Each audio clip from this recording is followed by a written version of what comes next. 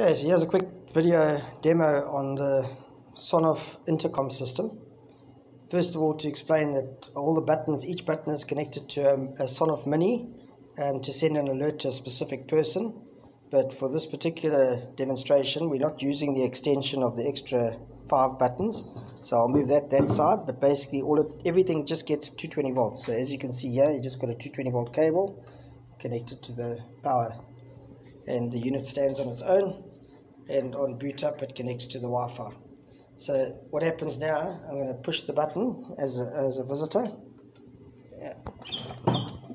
and as a visitor you can hear it came up on the phone over here. It made a noise, beep beep, and then we opened up the UELink app, and then you click on the gate, and then the gate opens the camera. As you can see, there's my hand going, and you click the gate, you can hear the relay inside there operating the gate to open the gate.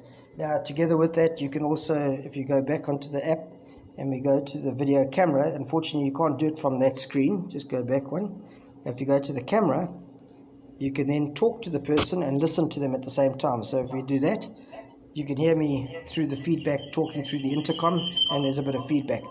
But you can click on that over there, and you can click over here if you want to talk back to the person, and you can record and take snapshots if you don't like the suspect at the gate. And that's basically it. Then also with the alerts, you can pre-set up as many people as you want with the alerts, and you do that over here. If you go to the gate and you go to setup and sharing, you just set the email address of the people that you want to give access to that gate, and they'll all get those alerts. And you would predetermine a specific button for a specific person if you don't want everybody to get the alerts at the same time. And that's it. So that's the simplicity of it.